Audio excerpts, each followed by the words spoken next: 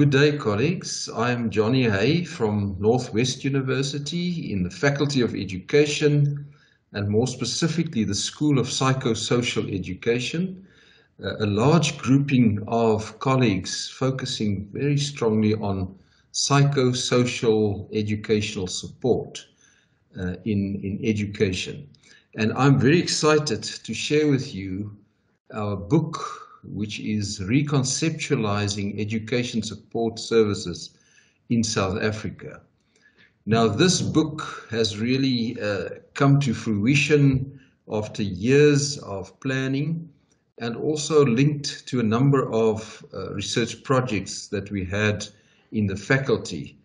It's also a personal dream come true, because the issue of education support services, or can we also say psycho-educational social support services, is a vague concept in many instances. And you will find very, very few books on this topic all over the world. Inclusive education has been the focus, in South Africa for the past 20 or so years. And often the other section or the other component that's so crucial to make a success of inclusive education, namely education support services, have been neglected. So this book has really, brought to the fore the crucial influence and, influence that education support services will have on ensuring effective implementation of inclusive education. Now, as I said, it's about the coming to fruition of 4 research projects over a few years within our faculty, focusing very specifically on psychosocial educational wellness, on support, that's rendered through, for example, some of our honors students in educational psychology. Then also a research project focusing on district-based support teams in certain provinces of our country, and also then improving psychosocial and educational support rendered by designated education support structures to learners and teachers in various schools of the 9 provinces of South Africa. So what we tried is we divided the book into 4 sections. The first section really about the theory underpinning education support services.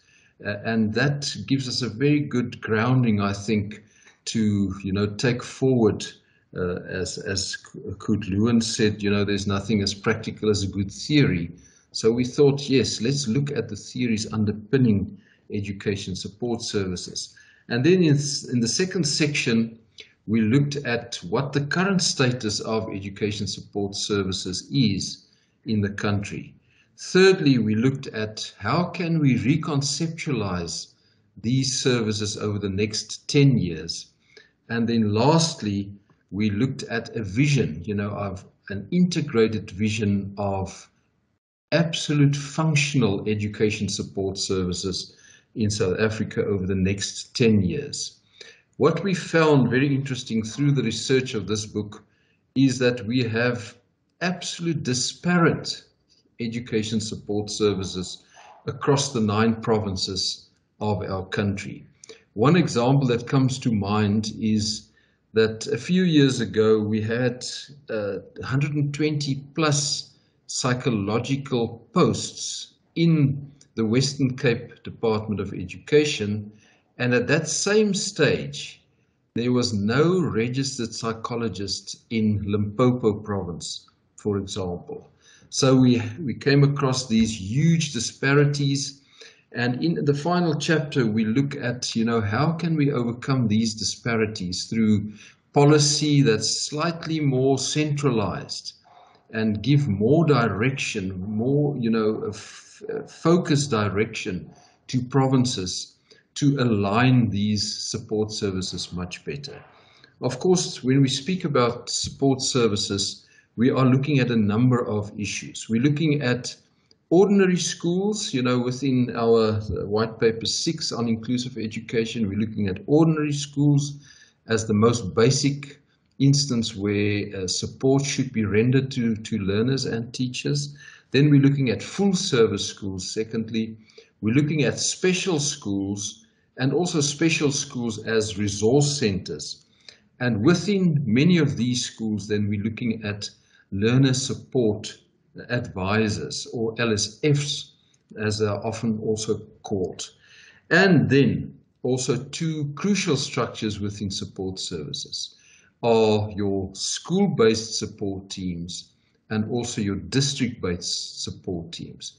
So in various ways, we look at how these structures of support services should become more functional. We have come a far way, but in the final chapter, we are also looking ahead and say, look, these are the issues, these are the challenges at the moment of these services, and how can we really align better? How can we render the best support eventually for all our learners and also all our teachers? So on the whole, the focus on all the different structures and aspects of education support services. We also have a chapter on how these support services have been rolled out in the 9 provinces of our country.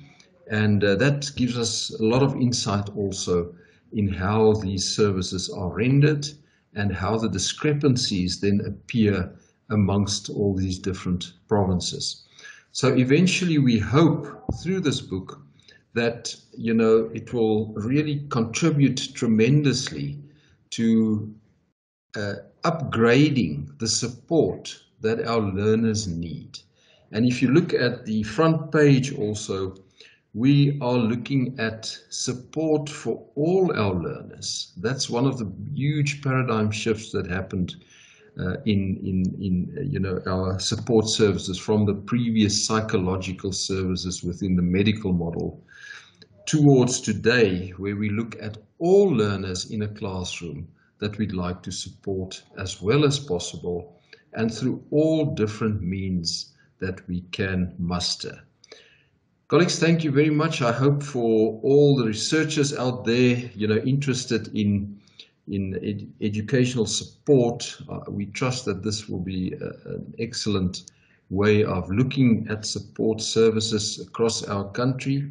Also, we've got a chapter on, team functioning, because in support services we deal with number of teams, as we said, the SBSTs, the DBSTs, and team dynamics, often a huge issue within these teams, and how to effectively manage these team dynamics to optimize, our service to our learners and also our teachers. Colleagues, thank you very much. It's been a pleasure to be with you, and I trust that you'll find this book enriching.